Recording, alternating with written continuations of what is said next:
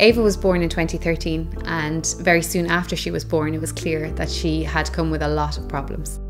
We spent a lot of time in hospital the first while, so she is completely tube fed, has a lot of daily seizures, has a shunt for hydrocephalus. She's completely wheelchair bound, completely non-verbal. And we realised that to keep her at home, we would need backup. Jack and Jill at that point stepped in. It has been amazing support for us. We've kept Ava home through an awful lot of things that maybe we wouldn't have otherwise, because we've had a professional to bounce her condition off. They will do everything in their power to help us keep her at home. We haven't had to bring her even to A&E, which I'm always very reluctant to do because it's just a hotbed of germs for a child like Ava. Keeping Ava at home and keeping Ava at the centre of our family is our biggest thing. So we're shooting for a normal family life with our other 3 kids, and having our Jack and Jill nurses makes that happen.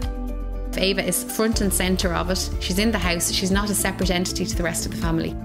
My other children have her here and they love her and they have full access to her.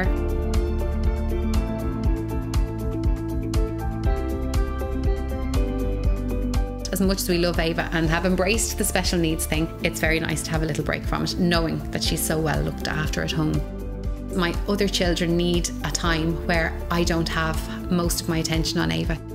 So when Marlene or any of our other Jack and Jill nurses are here, it means that we can just go out like any other family and the others can just relax and have my full attention.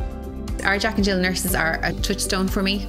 I can text them, and I do. I ring them about various things. If she's not well and I'm concerned, but I'm sort of borderline, do I bring her in, do I not? I know that someone professional is coming in, and also who know her well. It's not just a random professional. They know Ava since she was tiny. Her consultant has said many times she is much healthier than she has any right to be. And I think Jack and Jill and our nurses have played a massive part in that. When we first got that diagnosis, it was a really black time. You can't see a light, like you can't see a way out of it. Jack and Jill, for me, have given me a quality of life that I didn't think I was going to have. As the Jack and Jill family, I think we're at the centre of their care. From your liaison nurse to your individual nurses, we're their focus. I know that anytime we've needed an increase in hours, they've been so quick to put that in place.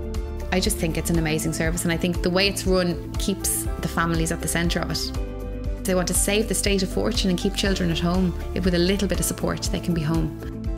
For us, it's home. Home is always the centre. Home is the beacon. Home is the, our safe space. And Ava's at home, and I'm never happier than when she's there. They've just made it possible for me to be a normal mum. And my nurses, they're part of our family. It has all panned out so much better than I thought it would at the start.